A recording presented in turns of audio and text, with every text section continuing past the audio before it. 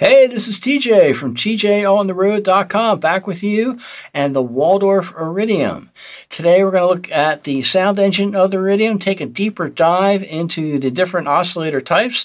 There are 5 of them, and because it is so deep and there's so many, I'm going to split this video apart into 2. This first video is going to focus on the first 3 oscillator types, that being the wavetable, waveform, and the particle engines. And then I'll post another video later that focuses on the resonator as well as the kernel engines. I'm going to play some sounds along the way. So if you do like the videos here, please do share and subscribe them. Thank you so much for your support, and let's get started.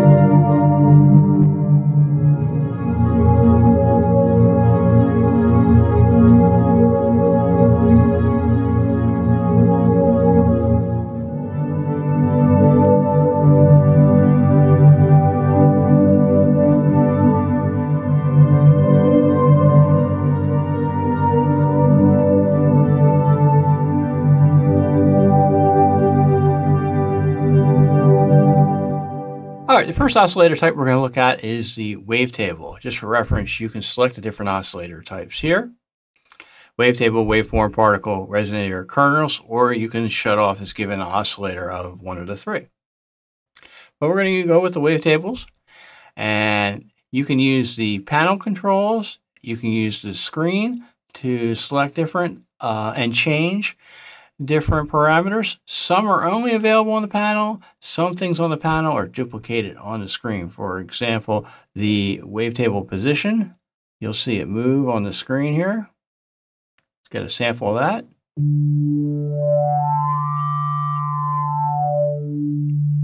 That you can change right here on the position here on the screen, or you can change it right on the wavetable. Some things you can only do on the panel. You can select the travel, for example, only on the panel.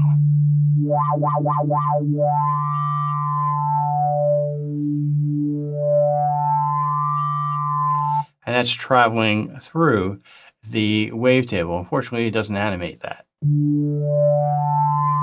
Some things like the noise can only be accessed on the on the panel.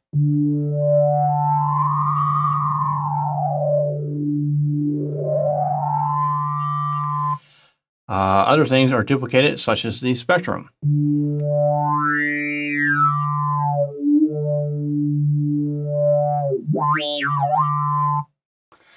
You can select the wavetables here.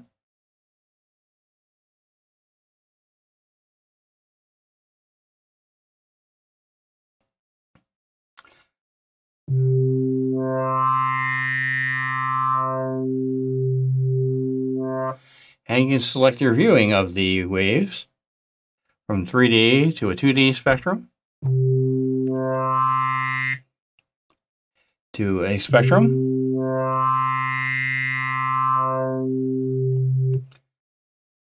Go back to the 3D. And if you want, you can actually load in samples. Those samples can be turned into wavetables. That we're doing the tool here, the tools here. Go to the input from waves, and I don't know, I got to find something relatively short here. What's that one?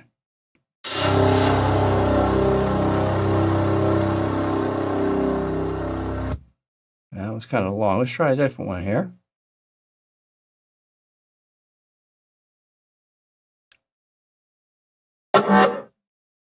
All right, that's a short one. Let's load that in and see what kind of wavetable it creates.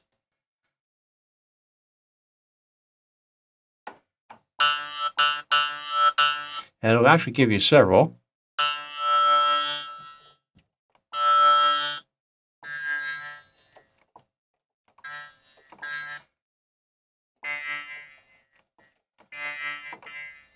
Several that you can choose from. Looks like it gave us 3.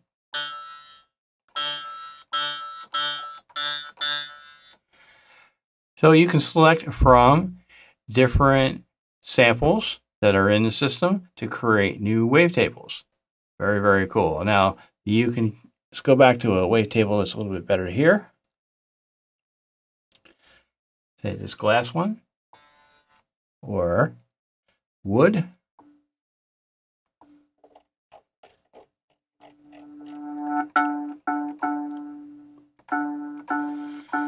And if we move the travel a little bit more, you can change the travel mode from ping pong back and forth to cycling through.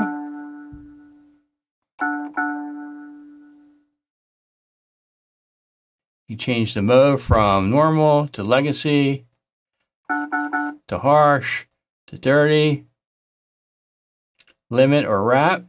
Wrap gives it a smoother blend, smoother transition. And then you can choose either smooth step, or you can actually step through the different waveforms. 88 steps. And you have drive or gain you can select. And you can go to the control tab here.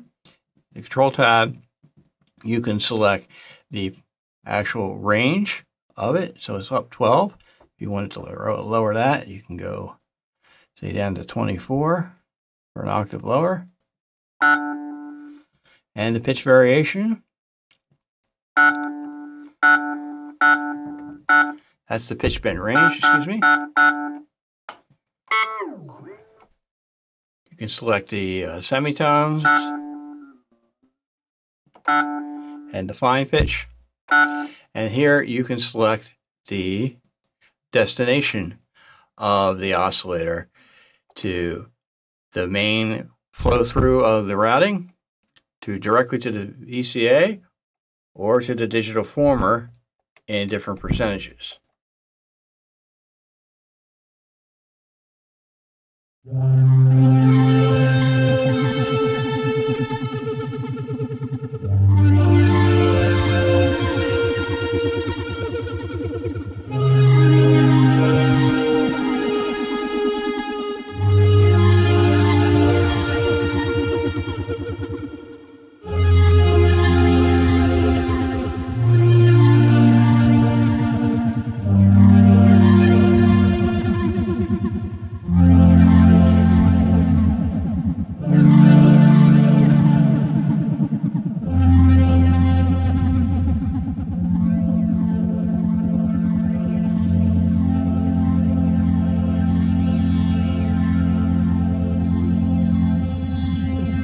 Next, we're going to look at the waveform type of oscillator. Again, we select that from here.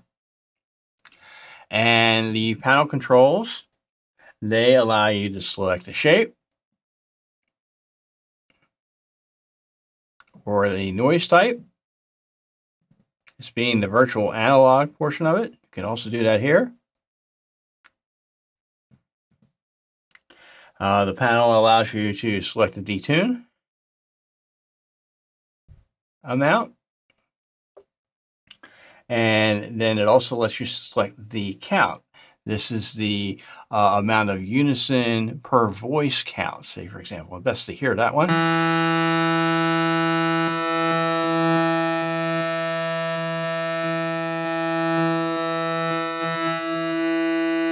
So you can have as many as 8 what they call kernels. And this allows you to do the warp. You can also do that from the panel. You can warp the shape. Say from a sawtooth to a square.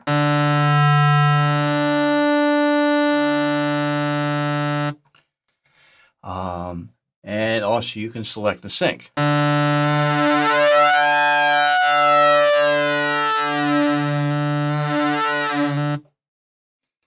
And on here, it does allow you to select the stereo positioning, the amount of width of the stereo. There are some presets up here. For example, if you want a big saw, hit that, close. And then these controls down here, they allow you to change the individual semitones of each one of the kernels. So let's say, for example, you want on 2 kernels. All right, and you want the second one to be up a fifth. So up 7.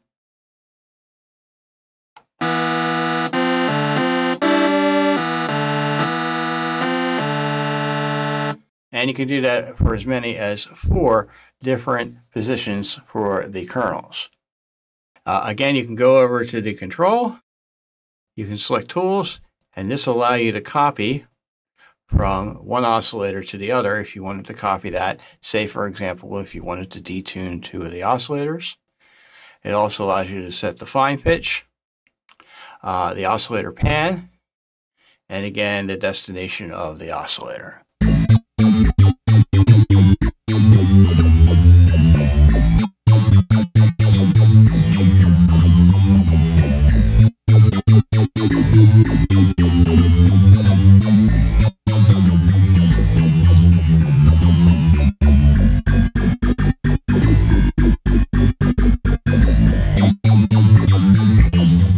Now lastly in this video, we're going to look at the particle engine. Again, select here.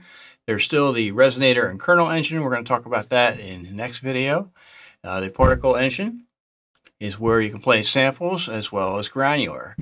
First you have to load in a sample, so we go to Actions, we hit Add, and we'll look for a different sample here.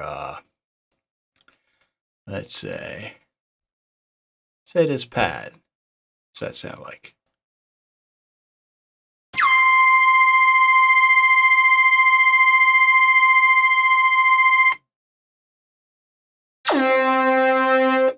All right, I like that one.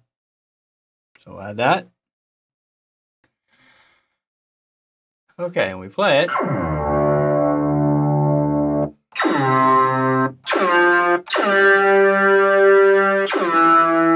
Now here it's just playing the samples. You can add more samples and create a list, create a multi-sample type of list. But today we're just going to look at the granular. So we want to hit the particle here and switch it to granular. And this puts it in the granular mode.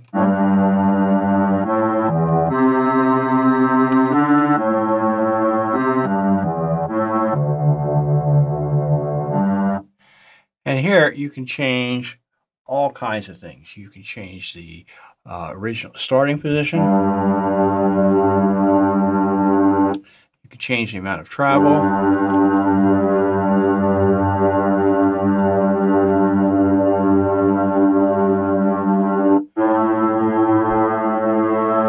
You can change the length of the grains, individual grains.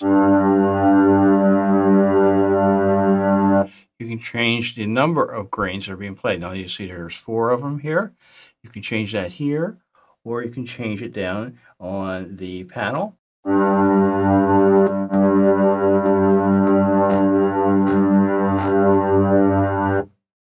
Up to 8 grains.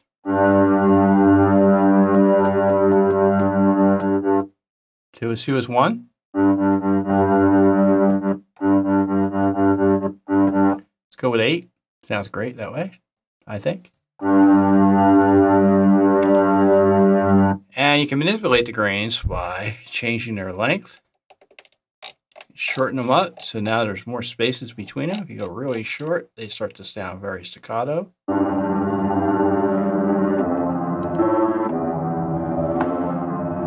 You can change the jitter of the grains.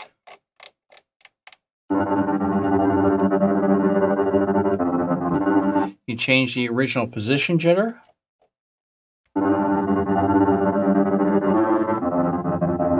You can change the width in stereo of the grains.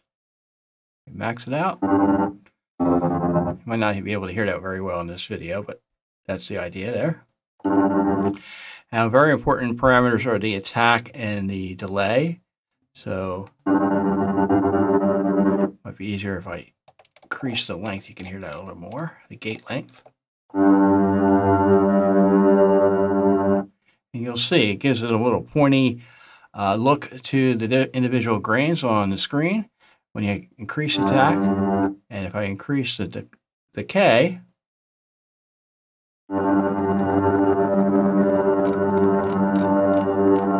and increase the gate length and the overall length,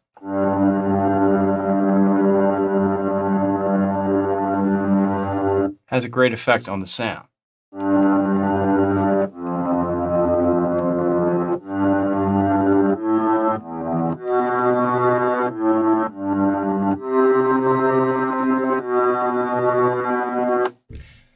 All right, you have the other controls here. Again, you can copy from 1 and 2. You can change the pitch track. Again, the destination, the pan of where it is, the semitones of the pitch. Go back here. It does have presets that are available. Let's try one of these. String. Close that. So that loads another wave in. So that's the particle engine using granular synthesis. If you want to go back here to samples, okay, I don't have a multi-sample patch right now to show you, but again, you can take this list of samples. There's only one here, but they'll show up here.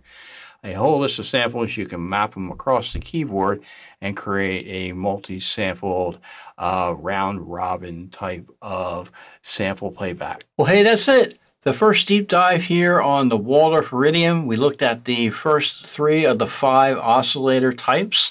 Next video, we're going to look at the resonator as well as the kernel engine. So if you like these videos, please do subscribe to this channel and share them with all your online friends and buddies. And please do take a look at tjontheroad.com for more. Thanks so much for your support. Until next time.